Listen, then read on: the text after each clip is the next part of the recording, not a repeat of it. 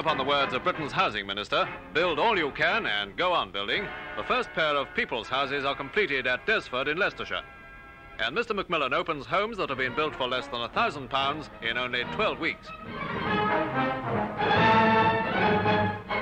Let's take a look inside and see the well-equipped kitchen, complete with serving hatch.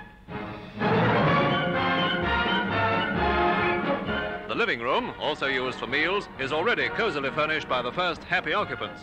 Upstairs are 3 bedrooms of varying sizes. Given a cup of tea by the lucky family now in possession, Mr. MacMillan drinks to their future happiness before getting on with the job of building and planning more houses.